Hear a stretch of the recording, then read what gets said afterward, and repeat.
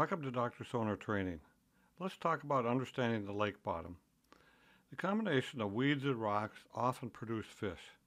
I like areas that have lots of structure and cover because they just hold more fish. This video was captured with an Aqua-Vu camera. Now, finding fish in the weeds and the rocks can be tough. Since fish close to them, they don't show up. This image is 5.7 miles an hour and the weeds are pointed. Notice the rock pile when you slow down.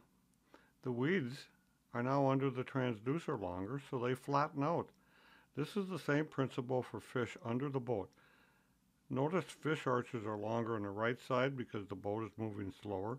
On the left side they're shorter because the boat is moving faster. The same principle applies to weeds or rocks on the bottom.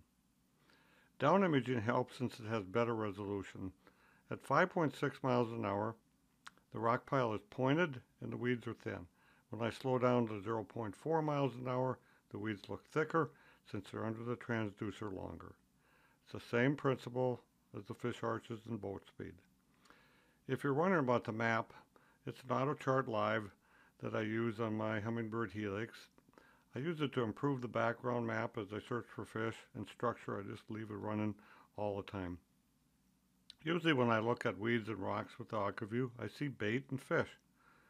This video was done late fall and it seems like everything has vacated the weeds.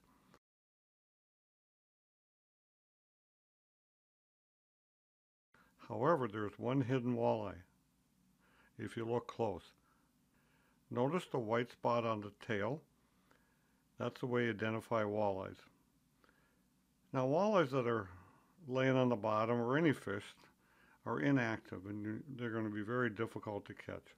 I rarely see them laying on the bottom. They're usually swimming around like this video.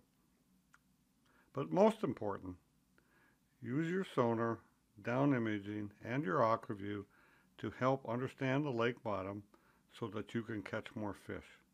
And remember to go fishing. The clock is ticking.